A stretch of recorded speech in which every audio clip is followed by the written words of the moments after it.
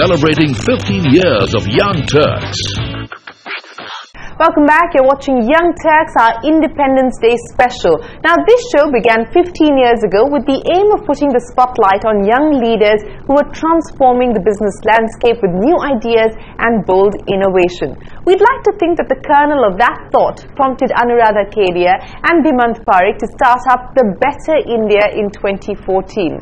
The Better India is a digital media startup that focuses on positive journalism, reporting on stories about unsung heroes, innovators and change makers that founders believe mainstream television has bypassed. With over 40 million impressions every month and an annual revenue well over ₹1 crore, Anuradha and Dhimant believe they have a good startup story to tell. Here's a look.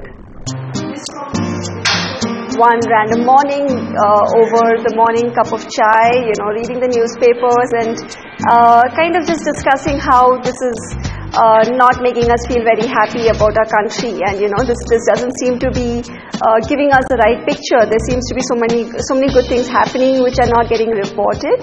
And what we did, back then, instead of just wringing our hands, we thought, okay, let's just start a small blog, a personal blog that helps us collect such stories. Makes us feel better about the state of affairs, and that's how we just started.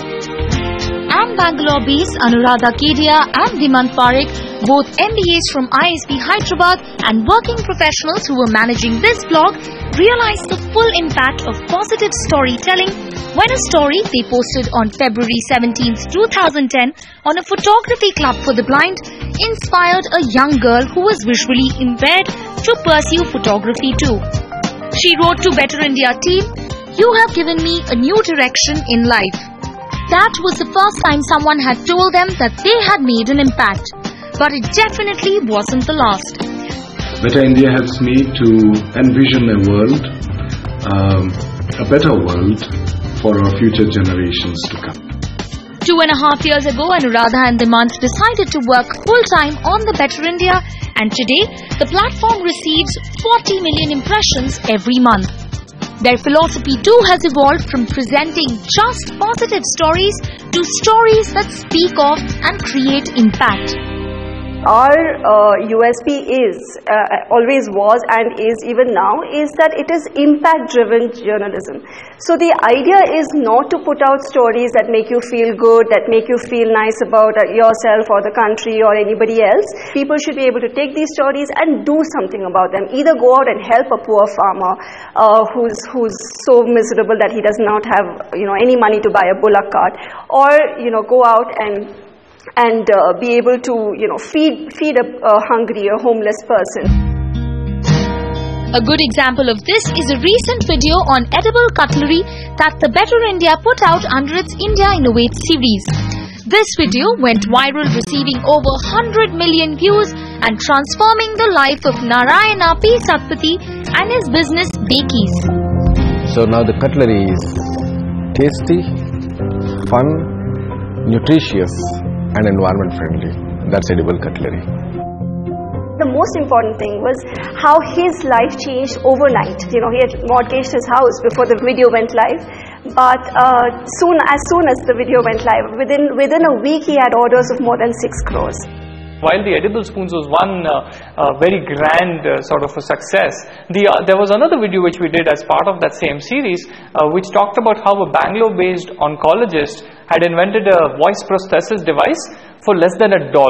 The alternatives currently in the market cost upwards of 40,000 rupees or so. Now this video actually, while it did not go viral in that sense, it got noted by the health officials even in the Obama government, and in fact they got in touch with this doctor who's based in Bangalore, and then he kind of got an opportunity to discuss his findings and take this whole invention at a global scale.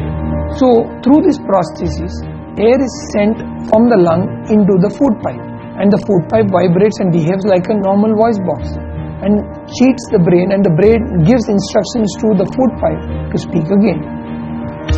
With a team strength of 13 people, the daily shots are driven by the in-house team, while production for the long-form series is outsourced. The Better India team then oversees the content editorially.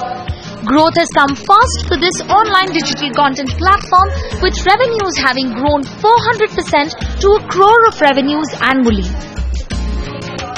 So one of the things we were very clear from early on is that if we decide to take this on full time as a venture, we clearly wanted to build it into a sustainable revenue generating platform.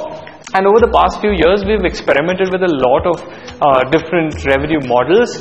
And over a period of time, we figured that what we don't want to do is very clear. We don't want to be like a PR mouthpiece for organizations. So if you look at how predominantly content marketing has been done, is where you essentially have a brand kind of intertwined with a particular story, right? And we decided, well, let's do it very differently. Let's take up stories that we as editorial would want to do anyway, and get relevant brands to come on and kind of sponsor that. So they do get the association with the cause, but the content is independent of the brand that's supporting it.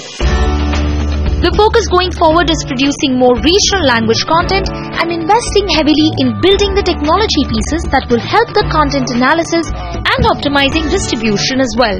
Speaking of distribution, the Better India is available through Facebook, Twitter, and now even a WhatsApp subscription list that reaches over 5 lakh individuals daily. When we asked Anuradha and Dhimant what their future goals are, they simply said they wanted to become India's morning good news platform. Anuradha and Dhimant, here's wishing you all the very best for a better India, and welcome to the Young Turks community. After a break, find out how students from Delhi University are translating the Swachh Bharat slogan to a reality in Delhi slums.